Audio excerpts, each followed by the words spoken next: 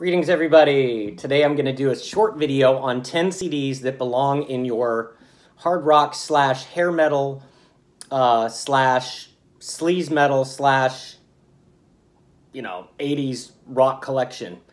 For those of you who still buy CDs and stuff like that, I still like to have the product in my hand. I still do MP3s and all that and whatever, Spotify, but there's nothing like reading the liner notes and seeing who produced your favorite album and looking at thank you lists. So I'm going to go down and I picked 10 CDs. There's others. There's tons more, but I was just looking in my collection. I thought these are some CDs that everybody should have who's into hard rock from the 80s. One came out in the 90s, but it still sounds 80s, so I'm counting it. But let's start with, and they're in no particular order. So let me start with Skid Row, self-titled. Came out in 1989, produced by Michael Wagner. It really is a great hard rock record with a little bit of rawness to it, and it doesn't have that glammy sound that some of the bands did. There was a little bit of street sound in there, but I'm going to go by these quickly, but Skid Row, self-titled, buy it. Next one came out again in 1989, produced by the same producer who produced Guns N' Roses' Appetite for Destruction, Mr. Mike Clink. The album is the Sea Hags, self-titled album. And again, really gritty, awesome album. I actually got to meet the lead singer one time when I was working in a record store. He was a really, really nice guy. And great songs like Half the Way Valley, Back to the Grind, Misfortune. Pick it up if you can get it. Sea Hags. All right, next one. 1985, Dokken, Under Lock and Key. I could have picked really any of their albums from the 80s because I love them all. But, wow, another one that was produced, recorded, and mixed by Michael Wagner and adding on Neil Kernan. So I guess Michael Wagner was a pretty big producer in the 80s. He was, actually, I know that. But, yeah, songs like In My Dreams, The Hunter, It's Not Love. Great pick. 1985. Awesome, you got to get it. Next one, didn't really like it when it first came out. I don't know why. I thought they were kind of like copying Guns N' Roses, but I found out some of the members were actually in Guns N' Roses at one time. LA Guns, self-titled, 1988, Polygram Records. And I'm not seeing who... Oh, produced by Jim Faraci. I've never heard of him, but this album sonically sounds very almost demo-ish. It's very just raw. Songs like No Mercy, Sex Action, Electric Gypsy, Bitches Back. But it's a good album. It stands up pretty good. You know, it's almost got a punk rock quality in some spaces. LA Guns, self-titled. All right, this is one of my favorite albums from the day. Kind of a sleaze metal band, or sleaze rock, I used to call it, because they were dudes who didn't wear makeup, didn't look like they washed their hair, drank all the time. Junkyard, self-titled. Wow, a lot of self-titles, huh? Songs like Blues, the hit single Hollywood. Songs like Shot in the Dark, produced by Tom Werman, who also produced Motley Crue and Cheap Trick and Ted Nugent at one point. But 1989, another one from 89. Got a lot of good stuff came out in 89. Junkyard, self-titled. Sorry about the glare. Some of these you're going to laugh at. You're going to be like, oh, they suck. But you know what? I don't care. When this came out, I liked it. 1988's Warrant, Dirty, Rotten, Filthy, Stinkin' Rich. I always like to know who produced this. Produced by Beau Hill.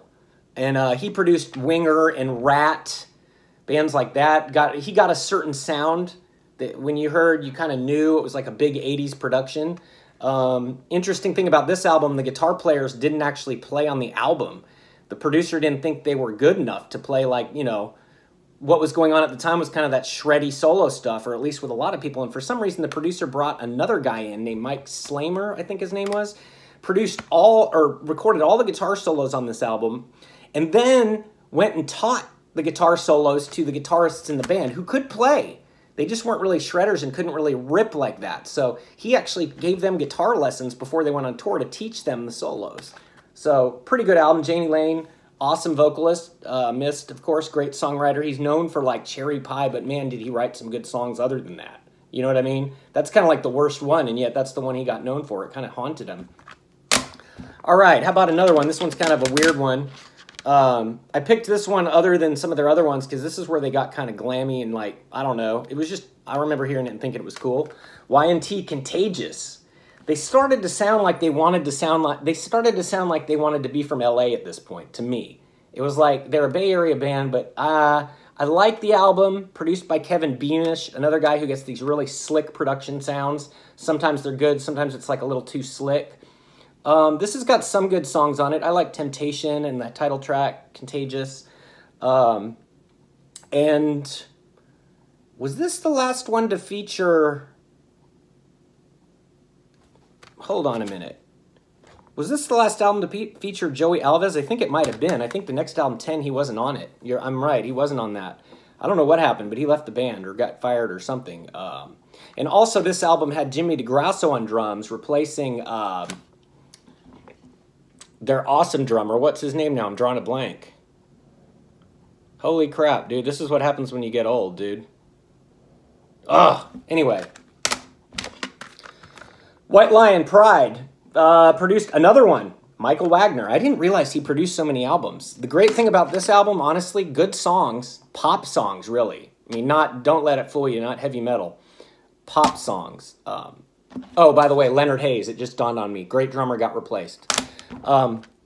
There's the ADD kicking in.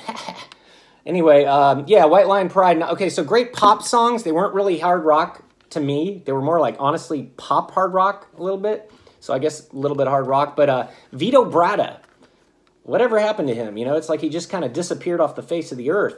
But he did some killer guitar solos. You may not like the band, but if you want to hear some great finesse in guitar playing, woo, look no further. But anyway, I think these are good songs on this album anyway. Okay, so one that I just discovered like probably a year ago that I had never even heard of or heard back in the day is Canada's Harem Scarum, self-titled. They're from Canada, and they write really good songs, very poppy, melodic hard rock. I'm trying to think who I would compare them to. I really don't know. I mean, almost like Night Ranger maybe, but like just even a different sound. If you haven't heard Harem Scarum, check out their self-titled album. If you like really melodic, catchy pop hooks. All right. I've left some out in this. For example, I can't find my copy of Pyromania. I think that's a great earlier one. So I picked another early one from '83. This album, I believe, was the first metal album. It's really not that metal, but to become #1 on the pop charts back in '83, bumping off like Michael Jackson and just all kinds of people that you'd be like, what? Can't go without Quiet Riot, Metal Health. Yeah, and at the time, some of it is metal, like the song Metal Health. But Come On Feel the Noise, let's face it, guys, that's a pop song. I mean, there's no getting around it. You can sit there and call it metal, but it's not.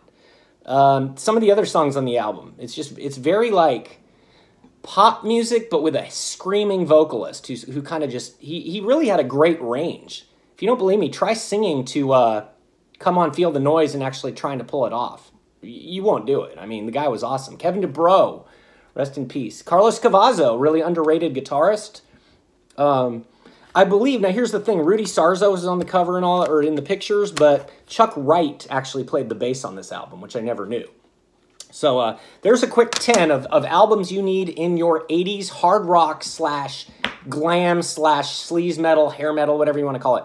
I hate the term hair metal, by the way. It's just good hard rock. I mean, give me a break. All right, hope you all have an awesome Wednesday, and I'll see you next time with a classic traditional metal list you need of just bands like Judas Priest and Iron Maiden, albums you need by those bands. Until then, peace out.